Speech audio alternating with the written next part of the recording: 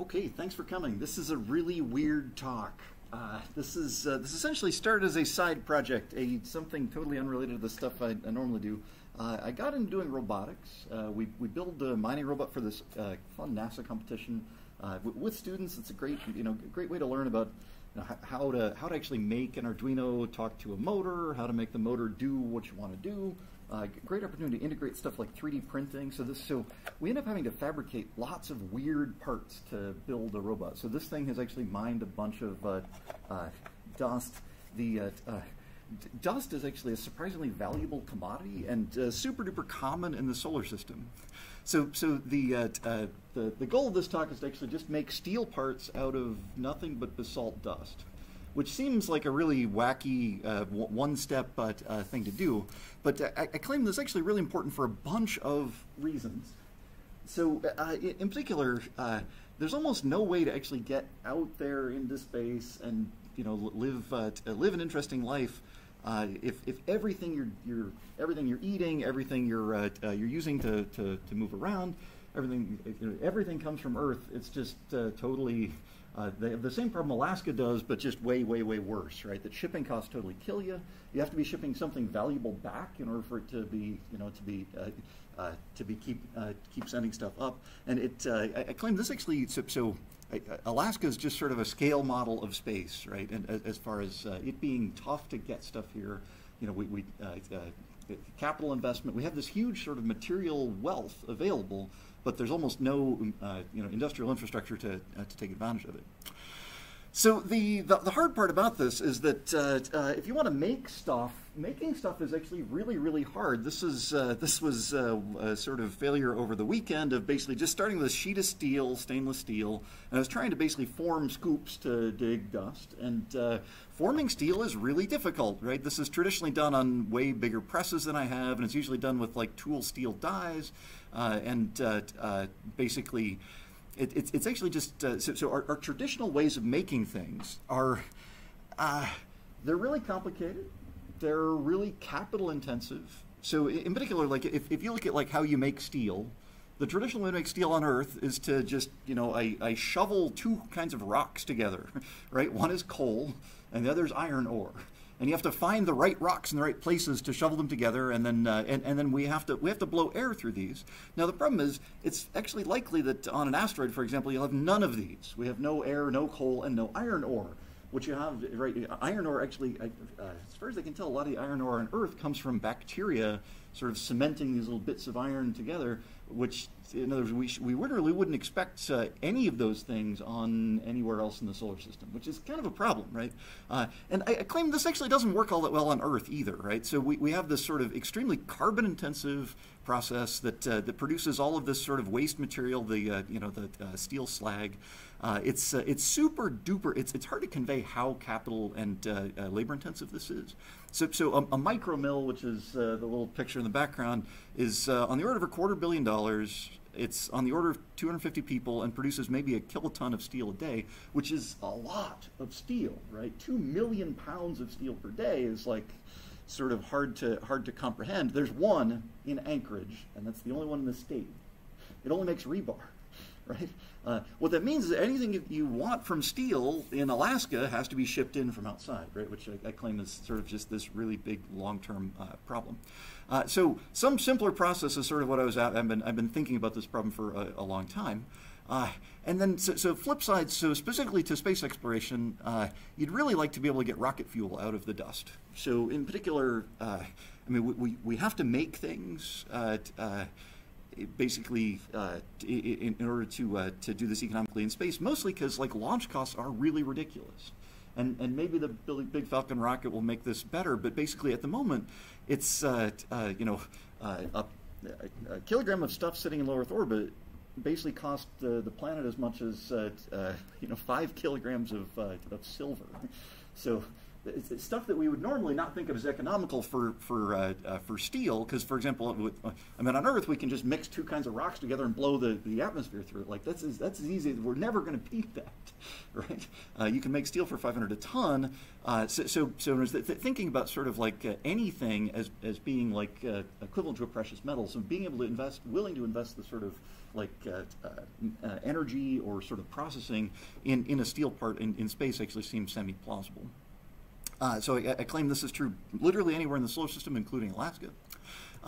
It's kind of a surprising thing. So if you look at a micro photo, so this is basically this is two pictures side by side. Each one is about 1 millimeter across, and it's a zoom in on basalt dust. This is actually the sort of awful rock crusher dust that blows away from the rock crusher and the North Pole basalt rock crusher. They use crushed basalt for road beds and a lot of construction. It actually locks together really nicely. It's a really uniform, homogeneous material, and it's actually surprisingly similar, at least in the, I mean, geologists in the room are going to throw something at me, but I claim basalt is pretty dang similar across the solar system, because it's mostly just sort of well-mixed solar system stuff is the composition of stuff. So, for example, the Kennedy Space Center uses Black Point 1 as their lunar regolith simulant in this competition, and it's actually not an awful regolith simulant in general. And if you look at a micrograph, it's pretty dang similar.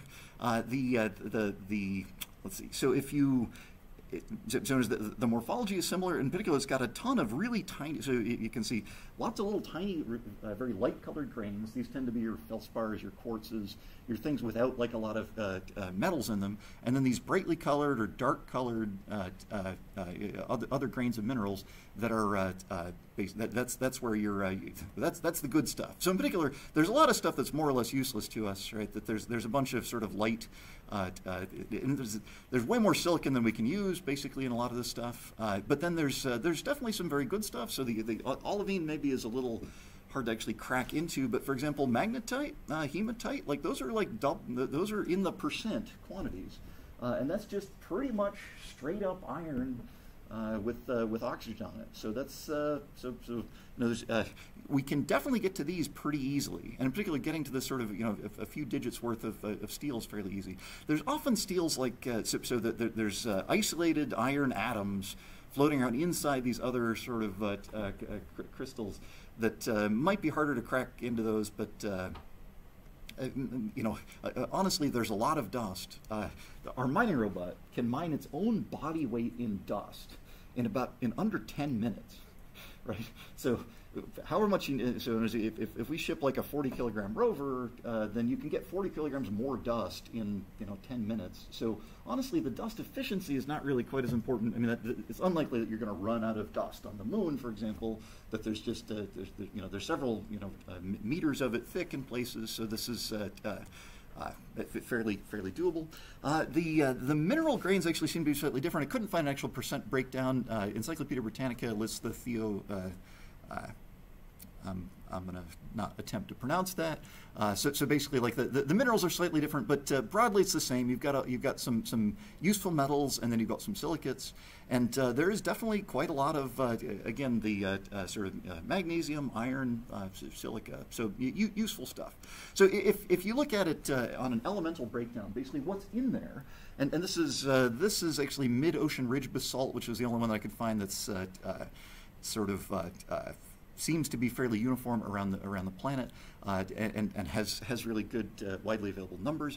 The entire ocean floor is this sort of these basalts, and it's slightly different. So in other words, scientists really and geologists really care about the sort of factor of up to maybe 2 variation in the composition of these things. But actually, from my point of view, this basically says like, yeah, okay, Mars has twice as much iron as Earth, because actually Earth has way less iron on the surface, because we have all this volcanism that keeps iron, we keep losing iron to the core.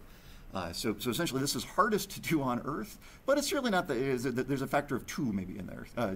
Asteroids may be a little less aluminum, a little less calcium for, again, the same exact reason. There's no volcanic cycle. It's recycling stuff. But generally, so what this is to me is that basically it's actually surprisingly similar overall breakdown. And this is kind of great because this means, up to the point where you really start worrying about optimizing your industrial process, you can, proof of concept or sort of making parts, we can make parts anywhere in the solar system if we can figure out how to make parts from basalt. So as far as space exploration in particular, every one of these is usually listed as an oxide. And there is a lot of oxygen. It's actually 30% oxygen in dust, if you can figure out some way to extract it. I mean, the problem is it's bound, to iron, for example, and it's not at all obvious how to get that out of there. Rocket fuel is mostly oxidizer, right? If you want to make rocket fuel, there's actually proposals where you just ship the fuel part, and I should say rocket propellant, I suppose. So propellant is fuel and oxidizer. The oxidizer is the heaviest part because oxygen is a heavy atom. So essentially, if you've got water, so this is definitely on Earth we have plenty of this stuff. Oxygen is not there's no way we could sell oxygen on Earth because it's all around us unless it was pure or we happen to be making a ton of it. But it turns out if you only have dry dust like on the moon, being able to extract oxygen from that dry dust can actually really be like a game-changing sort of capability. It turns out essentially all of the metals are useful. Right. Every one of these elements is something you could actually make stuff out of. So in particular, you take just basalt dust, you melt it down and stretch it out, and you have basalt fiber. And basalt fiber, you can actually replace rebar in concrete with it. You can replace carbon fiber. It's not real obvious. Apparently my colored text is not as legible as it should be. So basically, potential uses for all of these things. So in particular, if we could extract each of these, it would actually be great if we had some scalable, useful process that starts with basalt dust and ends up with basically little piles of every element, ideally with oxygen in a separate pile. Not at all clear how to actually do that. One approach. So this is basically what I've been working at. This is sort of the main approach, is that we dissolve the metal oxide in some sort of acid or some sort of electrolyte, and then we run an electric current through it. So the idea here is that we're actually using the sort of plentiful solar power to apply the energy you need to actually extract the oxygen and make it be a separate thing. So the idea is we have some sort of an inert anode where oxygen gas is bubbling off. And then we have a cathode where basically metal is growing, and my dark legible that is. That's probably hard to see, but there's so the idea is there's this some sort of layer of metals actually growing on the cathode, and essentially like you. Surprisingly enough, a lot of acids can be regenerated, like the brine electrolysis is the way that we make hydrochloric acid, starting from salt. So it turns out the same process will basically, in particular here, if I start with water, H2O, I pull the oxygens off, I'm left with a bunch of spare hydrogens. Extra hydrogens make the pH low. That's what makes acid acid. So essentially, so I claim this one process actually seems surprisingly plausible, right? And we have essentially perfect charge balance, mass balance, etc. In theory, the acid is just sort of it's a catalyst. It lets you run the electric current through here, and it's not actually consumed doing this, right? So in theory, you should be able to make ton quantities of metals and oxygen using only kilograms potentially of acid. Ideally, these anodes are pretty inert. Of course, there's always some consumption rate of these things. And in practice, like for brine electrolysis, they've gotten it down to where it's like milligrams of anode per ton of acid. So that's sort of the ratios you want. So as even if we can't figure out how to make inert anodes, these usually tend to be like titanium coated in platinum or something really wacky. So even if these are expensive or shipped from Earth, like because they're not actually consumed, conceivably this thing could scale. Questions about this? Have people done this? This is the basis of like electroplating. It's the basis of a lot of other technologies out there. So and it's they've been doing it since the 1800s. So it's definitely something that we know how to do. It turns out almost any acid works for this. In fact, almost any sort of ionic liquid will work for this. So in particular, like sulfuric acid is what I've been playing with lately, mostly because it's there's no sulfuric acid it freezes about 10 centigrade. So it really wants to be a solid. It boils at 300 centigrade or something. So there's no fumes coming off sulfuric, which makes it very sort of friendly to work with. There is a ton of sulfate on Mars. There's like double-digit % quantities of sulfate, and in particular, like not just sulfur, which we have a lot of on Earth, but sulfate. So that's oxidized sulfur. What this means is it's actually theoretically plausible. You take Mars dirt. You just shovel it into a bucket. You maybe fill it with some extra water that you can extract there, stick your anodes in, and you may be able to you start by generating some sulfuric acid, and then immediately start extracting metals, which would be great. The big downside here is like calcium sulfate. That's gypsum, right? That's this stuff is drywall. Right, it doesn't dissolve, and that's a problem because if you're so essentially, if I'm adding sulfate, then it gets sequestered away as calcium sulfate, and then I have to re-extract my acid before I can throw my tailings away. So that's a problem unless you have a ton of sulfate. Like on Mars, there's probably so much sulfate you could just say, yep, our tailings are going to be packed with gypsum. That actually might make them useful as concrete, which would be great. And I don't know if I think like on the moon this is maybe problematic because to crack calcium sulfate apart is like 1,000 centigrade or more. And there's no obvious electrolytic way to do it. I don't know. Recycling sulfuric is hard because of the calcium sulfate thing. It turns out like calcium nitrate, totally soluble. All of the salts of nitric acid essentially are soluble, which is great. There's a certain amount of ammonia. Nitric is actually probably problematic on the moon. Actually, all of these are problematic on the moon. Asteroids potentially have a lot of ammonia, and ammonia oxidation is a great way to make nitric acid. You can, cool part about nitric acid is at the end of the processing, I'm going to end up with a bunch of like, sodium nitrate, calcium nitrate, a bunch of other, alkalis that are sort of dissolved in there that I extracted from the rock, and I can actually regenerate nitric acid thermally. So at a pretty reasonable temperature of 180 C, it actually starts emitting this awful brown gas that basically I bubble it through water, and I basically get nitric acid really cheap.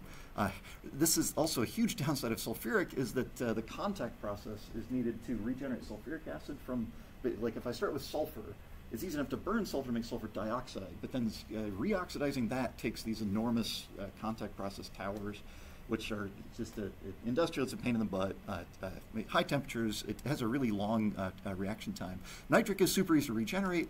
I'm not actually totally sure this would work with nitric. That nitric is one that I've not tried with this. So this is, it's not clear to me that you could actually keep like iron reduced, because nitric really wants to oxidize things. It's great at doing that.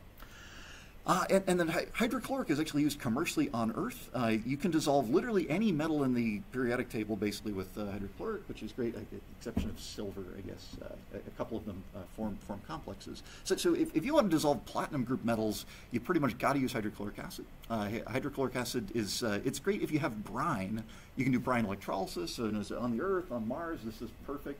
On the moon or asteroids, it's not, there's actually surprisingly little chlorine in the solar system. So it doesn't necessarily work that well. The big problem on Earth actually is that you get chlorine gas instead of oxygen gas bubbling off. So it's this poisonous, just flammable, explosive. It's nasty stuff. So pick a mineral acid. Dissolve your metals into ions that are sort of just floating around in the solution.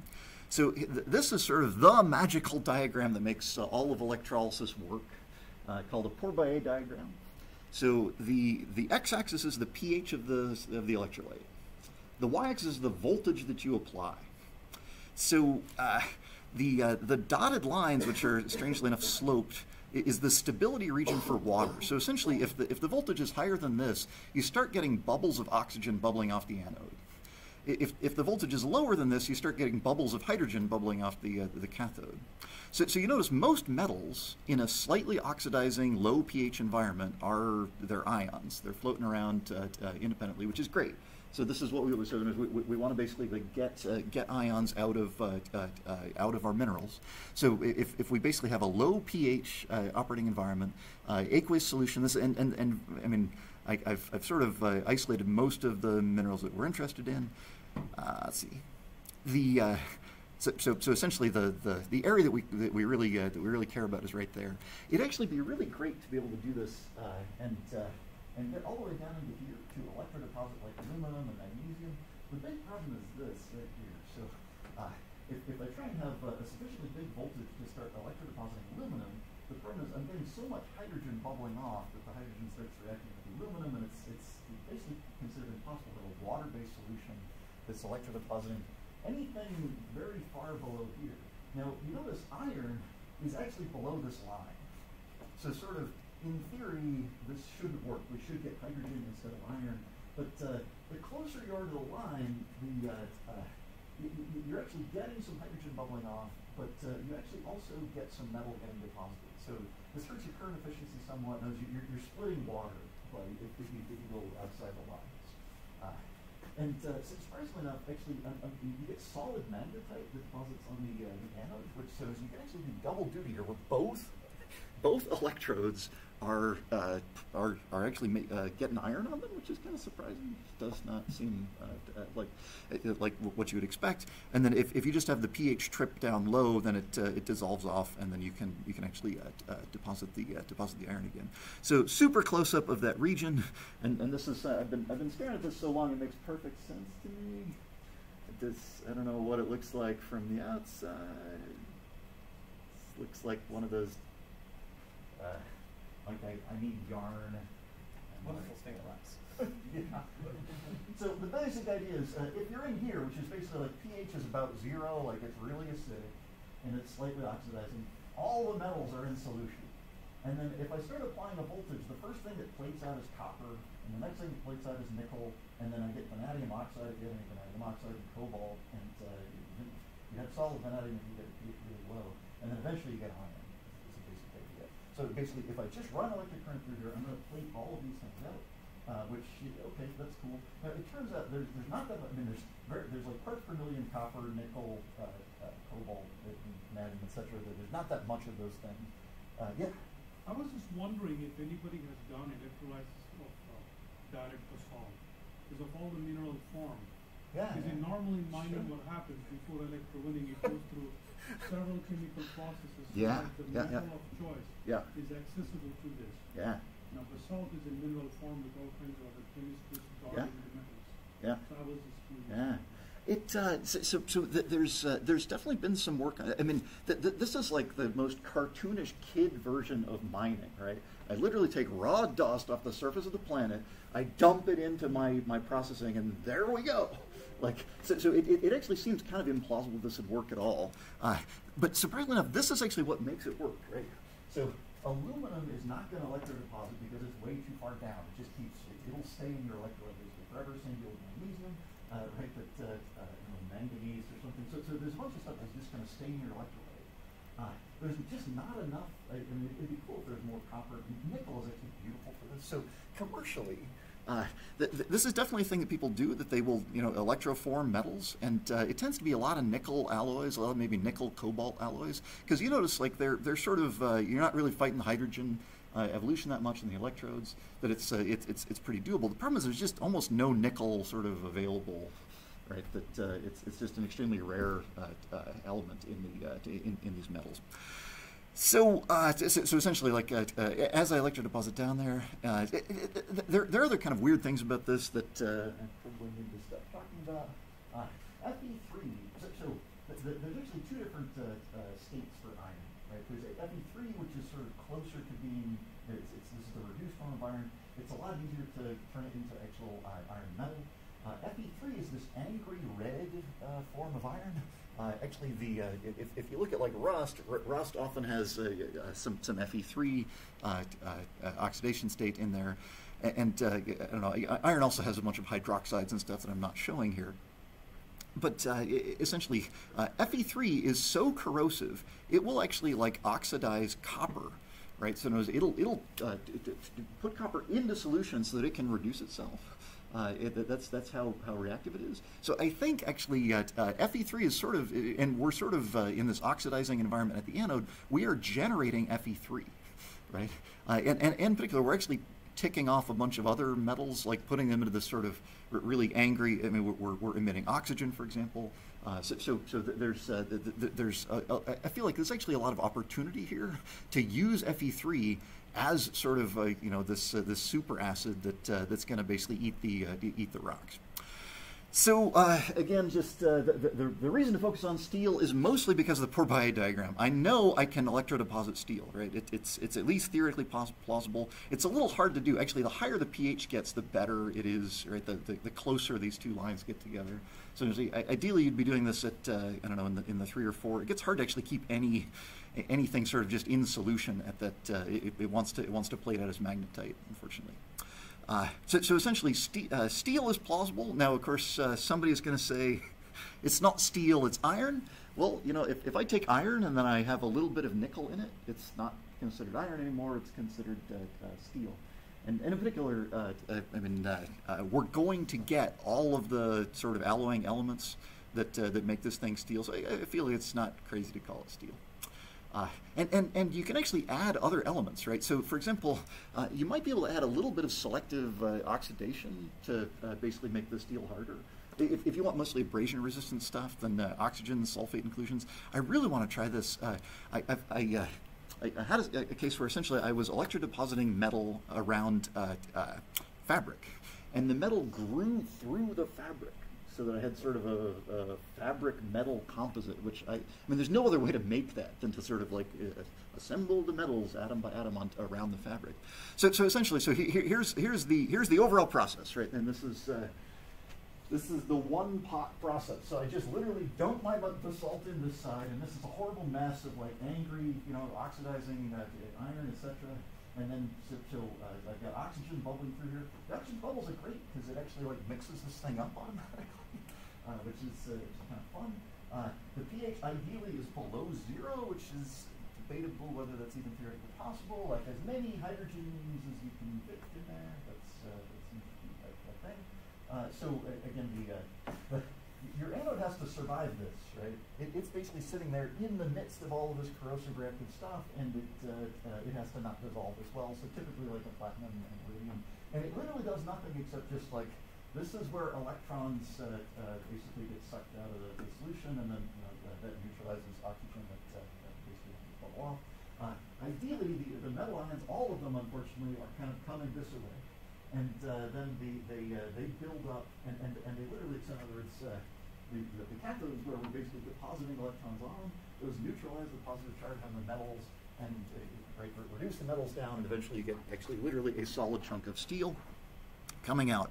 So that's the theory. Now in practice, a couple weird things happen if you do this.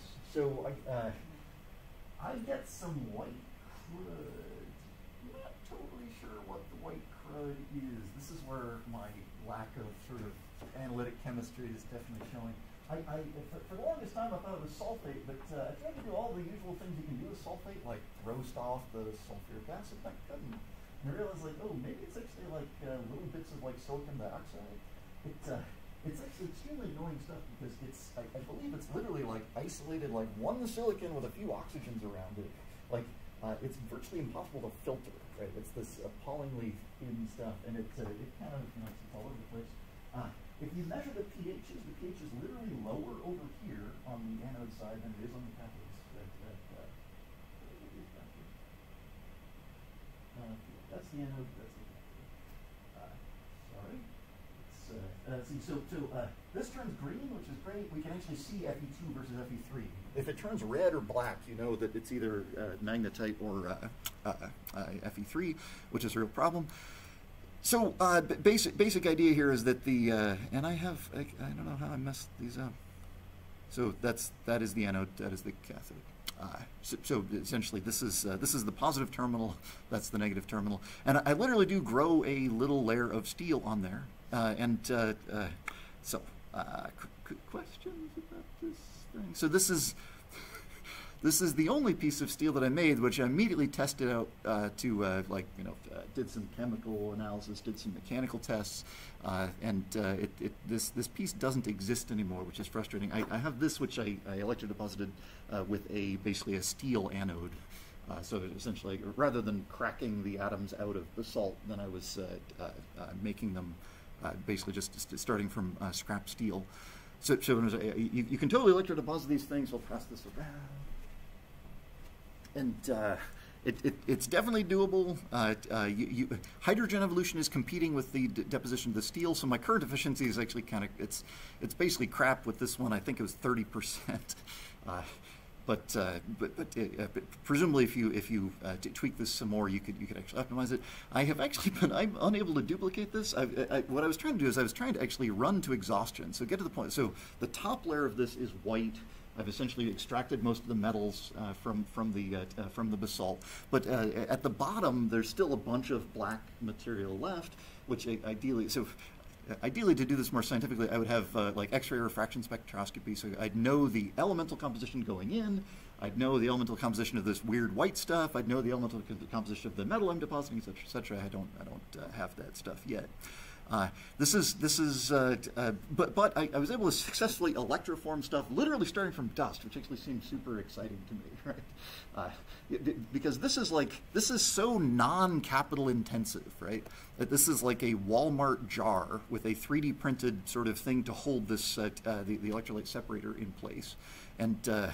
See, this is like I believe it began life as a refrigerator door or something, right? It's just a chunk of stainless, and then the only part that I had to buy was this eBay like anode to do the electrodepositing.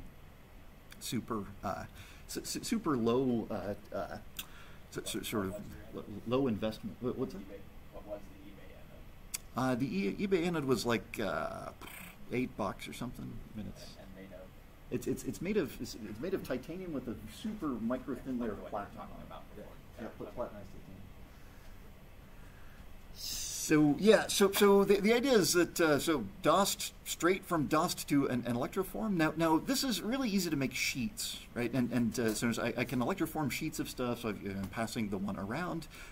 Sheets. In fact, this is electrolytically refined copper is kind of the standard thing. Copper is great for this, as you saw from the 4x diagram. The copper doesn't want to be oxidized. Right? It's a lot more oxidation resistant, whereas steel just wants to. You can see my steel is horribly like covered in rust. These are some electroformed copper pieces, and if you look at the edges, you can actually see the layer lines where I had a 3D print. So this is this sort of a non-conductive guide that just keeps the electrolyte from reaching the deposit. So as you can shape the deposit, which is actually kind of an interesting thing. So this is the little L and O that basically like I'm growing it onto a sheet of stainless. And I'm blocking parts of it, and my 3D print apparently wasn't completely watertight because it didn't. These started growing these bizarre dendritic things on them.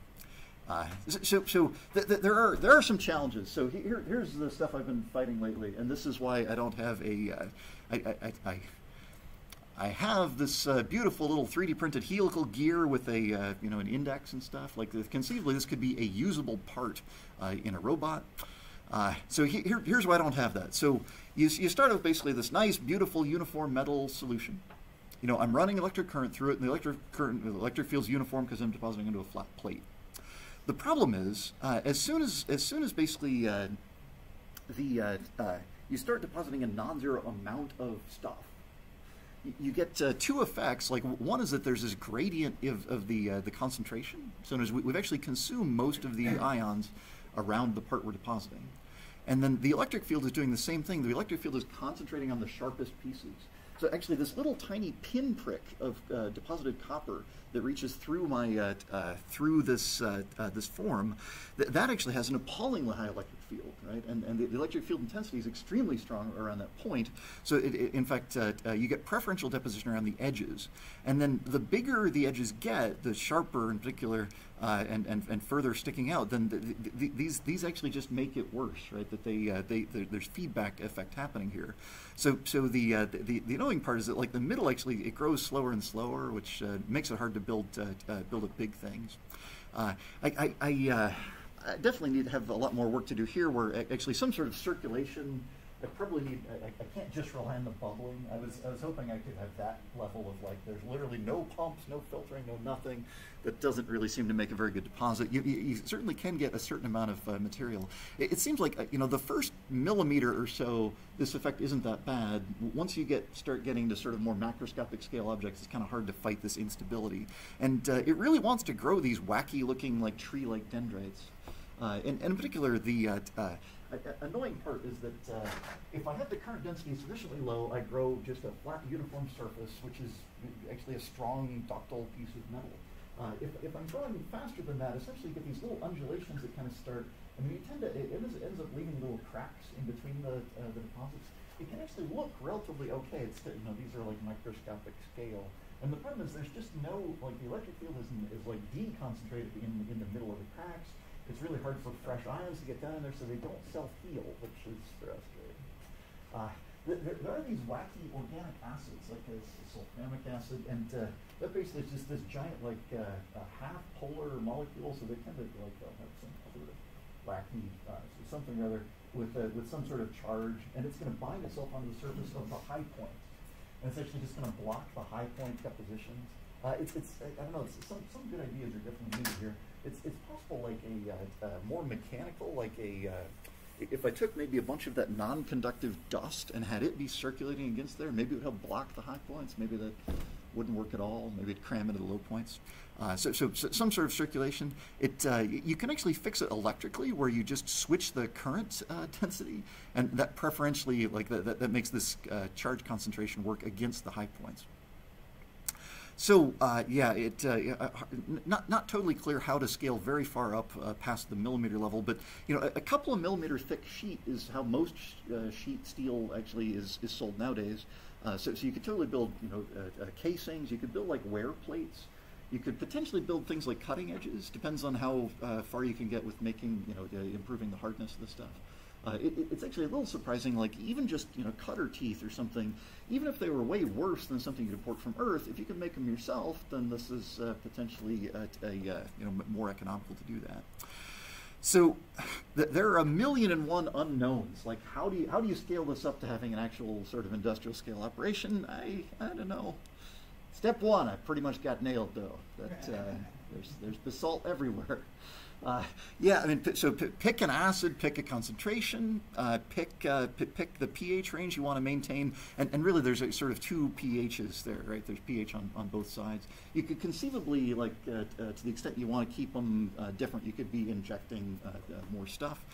The temperature range, yeah, you got to figure that out. Current density is really important as far as like the less current, the less metal you're depositing, but the smoother your deposit tends to get, unless your current density is too low, in which case basically the stuff is oxidizing as fast as you're depositing. You get nothing.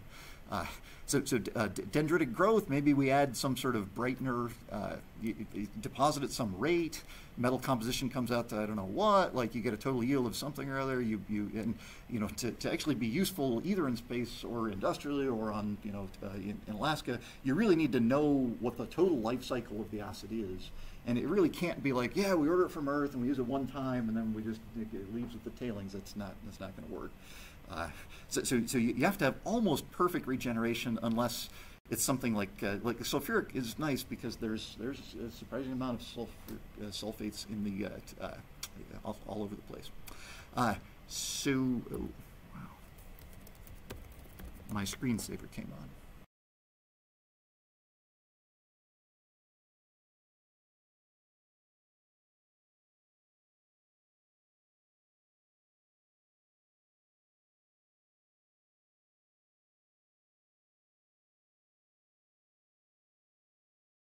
You can, in fact, deposit steel. Okay, let's do this. Yes. What? No, nothing's wrong. Why would anything be wrong? Here's the answers that I know so far works. So dissolvent sulfuric acid, which is I literally just use battery acid because it's very clean. There's no and cheap. pH is somewhere around 1. Temperature higher is much better as far as like smooth iron deposits. This is actually, it's partly because sulfuric really is about to freeze at about 10 degrees centigrade, so the warmer the better. Surprisingly enough, with sulfuric acid, you can actually run them at like 180 C. That's totally legit. That's totally a thing. It's not boiling yet because it's sulfuric acid. Current density, like 1 amp per square decimeter is pretty typical units for that, which is actually annoyingly low. I added some tartaric acid, which I'm not sure if it actually helped or not, but I did. My deposition rate is awful. 0.1 millimeters a day. So in other words, if you want a 1 millimeter thick object, it's going to take like a week or two. That's problematic. So industrially, the way they do this is they have managed to basically balance the system where they get higher deposition rates, but they also just have this, you know, if I want like a 1 centimeter thick copper sheet, you know, it's going to take a certain amount of time to do that. If I want to scale up the number of copper sheets I'm making, I just stack them side by side by side in these enormous long 40-foot long tanks. And then I have giant, bridge cranes that are basically just picking up like, 100 sheets at a time. So essentially, like you can parallelize this process. And I could imagine having a swimming pool filled with sulfuric acid at 70 degrees centigrade at pH 1, and it's just sitting there like sucking down enormous amounts of electric current, just making the spare parts for the whole, Mars base, Moon base, asteroid, etc. My metal composition, I don't know yet. To total yield, I have gotten 2% metal out of basalt, which actually, honestly doesn't seem terribly bad. I've not been able to get more than that yet, but literally I've done this once. This has worked over Christmas. I have not even attempted thermal reprocessing yet. Cool part about sulfate is that it's not really poisonous to humans or plants, other than the pH. So you neutralize it, and you would basically, you should be able to grow plants in it, which I would like to attempt. I mean, I think that would be kind of a fun thing. In particular, you've probably removed a bunch of heavy metals from it, because you're like, all right, heavy metals, great. It turns out ferrous sulfate is like this nice sort of mild green stuff that you use for plant food. So it's semi-plausible. This doesn't work as well with if I do hydrochloric acid, then I get this awful salty stuff that's probably full of dioxins, and is probably not quite as good for plants or people or anything. Right. So you might notice that this is the computer science department. So why on earth am I doing this? A question I've asked myself several times. So one huge difference here. Experiments in computer science are really, really easy. I didn't realize how easy they were until I started doing something where I actually have to set up stuff in the lab. Right? I'm used to be able to do 1,000 experiments per second, which is great. I can do perfect replication of experiments. Which is, so being able to check things in, being able to make perfect free copies of things, that's nice. And basically, it takes at least days to get anything. And what I've been fighting, so basically around Christmas, I get this amazing present of being able to deposit steel from dust. And I'm like, that's awesome. Let me try to increase the current density. I get no deposit. Let me try to see if I can increase the conductivity of electrolyte by adding sodium sulfate. That does nothing. I'm like, oh, let me back off the current density to what I had exactly before, but I still have so I've mixed in sulfate now. So I'm just stuck with that. I think I killed my electrolyte by trying to make it better. So yeah, git revert. So I have the protocol at least stored for how I can reproduce this, I think. But then I don't know which of these aspects are actually really crucial. What I'd like to do is I'd like to make experiments in this sort of thing a lot easier to do. So in particular, automated chemistry stuff, where some sort of robots that are running experiments on this stuff would be really great. And in particular, being able to just sort of do a pH sweep, maybe 3D print a little electrolyte container where I can test 10 different pHs at a time, ideally with the same kind of electronic driver setup. And then it should be relatively easy to test out different brighteners and things that way. In particular, if I can do experiments in parallel. It's definitely super promising to actually combine 3D printing with this stuff, because I can guide electrolyte, or I can guide the deposition of deposit. I can. It turns out ABS plastic survives basically pH 0 at 80 C indefinitely, which is kind of surprising to me. Right. So there's actually a whole field of chemistry called steric chemistry that basically it's just based on sizes. It's very computer graphicsy. So in particular, things tend to be unstable if the little ion in the middle is smaller than the hole for it.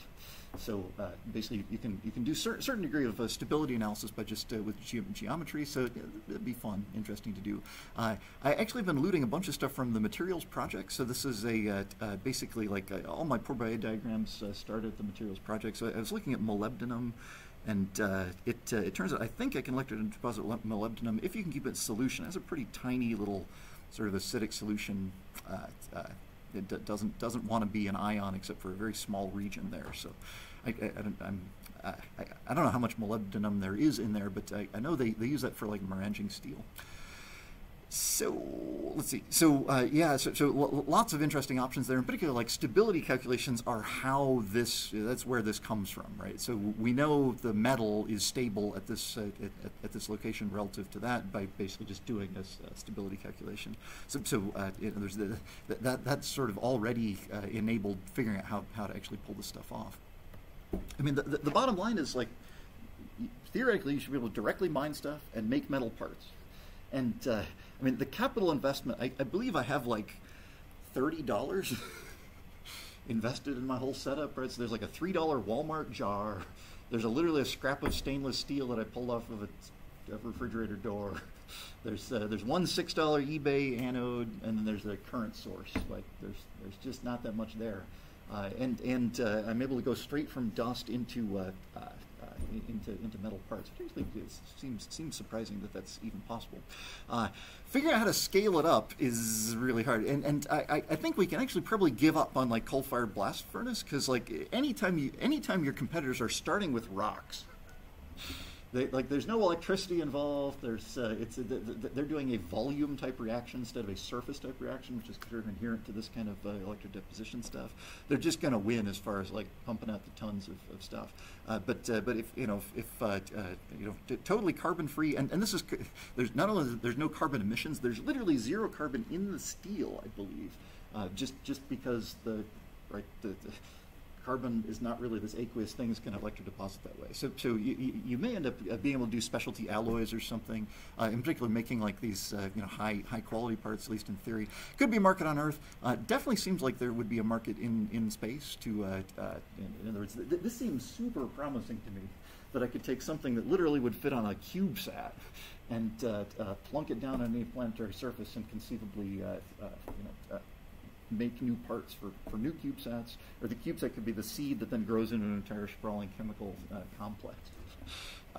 Totally seems plausible. And the surprising thing to me is that finding these answers, and this is something people have been, smart people have been working on these problems for like over 100 years, and we're still sort of stuck in the Edison era, I feel like, in a lot of chemistry. We're just like, well, let's just try all the possible ways of doing things rather than sort of being able to rationally kind of predict what's going to happen.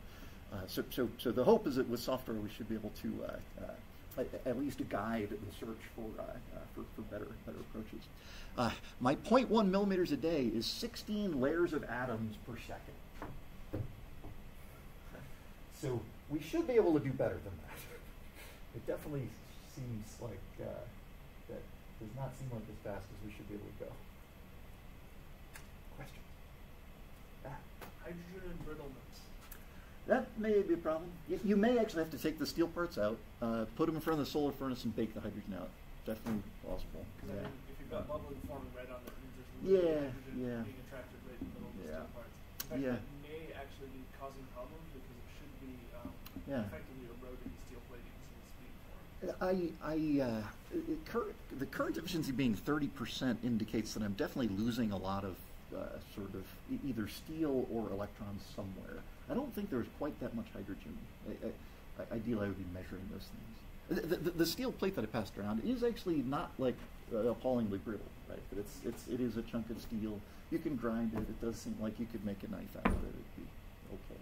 The main thing would be that you would probably want to keep the current, the voltage in a range where you keep the hydrogen levels Well, so long term, water is probably not the right material to use. Actually, in particular, picking a solvent that has no hydrogens could conceivably allow us to go all the way to down to this region.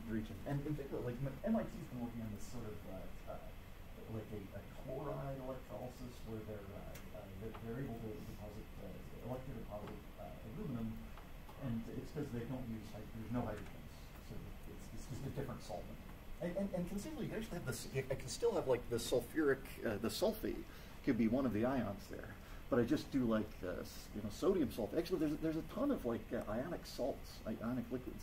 A lot of them tend to be high temperature or kind of reactive, but kind of reactive is actually good when we're trying to like tear apart rocks. So this is conceivably a feature. Good question. Yeah. I just have comments. I think it's fantastic you're doing this. Yeah, it's been really fun. I can't make myself stop working on it. No, I mean, I guess there is one metallurgist that's running a small company called Alphabet, right? So, maybe there is a link between.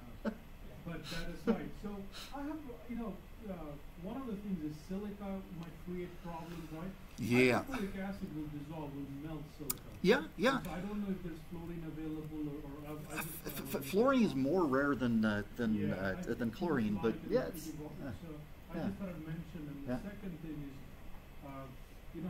in mining, one of the biggest costs of mining is grinding the rocks into particles. If you're already starting with fine powder, you already have economics handed to you. Yeah. Well, and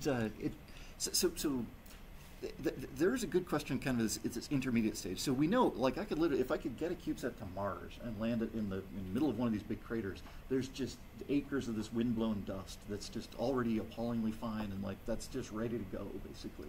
Yeah, and so right there, your economics are already looking pretty good. Yeah.